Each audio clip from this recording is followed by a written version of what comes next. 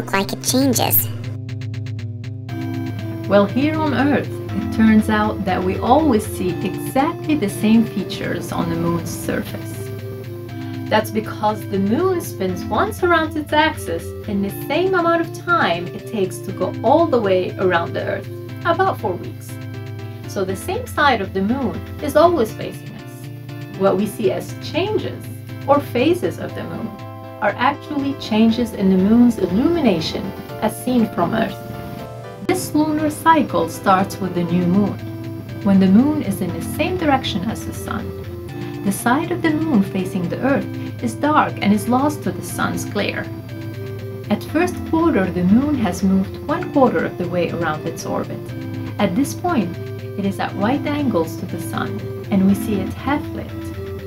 About a week later, when the moon is full, it's opposite the sun in the sky. Rising just as the sun sets, its face is now fully illuminated. The moon reaches the 3rd quarter of its orbit in yet another week.